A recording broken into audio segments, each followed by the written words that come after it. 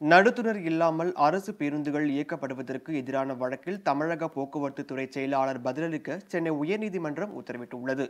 மாநில போக்குவரத்து ஊழியர்கள் சம்மேளத்தின் பொதுச் செயலாளர் ஆறுமுக நயினார் உயர்நீதிமன்றத்தில் வழக்கு தொடர்ந்தார்.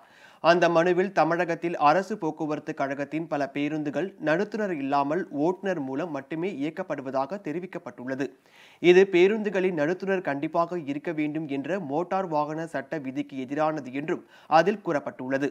மேலும் நடுத்துனர் இல்லாமல் பேருந்துகளை இயக்குவதால் பயணிகள் டிக்கெட் எடுப்பதில் சிரமம் ஏற்பட்டுள்ளது என்று மனுவில் தெரிவிக்கப்பட்டுள்ளது.